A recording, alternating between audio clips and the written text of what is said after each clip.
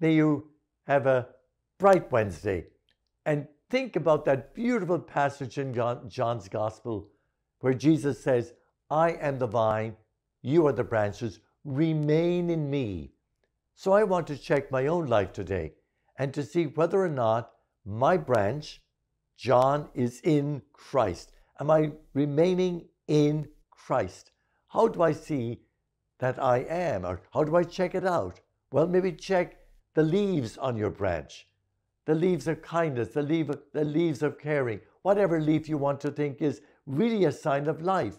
Otherwise, the Lord says, the barren branch I will cut away. We don't want to be cut away. We want to be alive. So thank God for the leaves you see. Be positive. And then if you can improve the nurturing of those leaves, do so as you remain in Christ.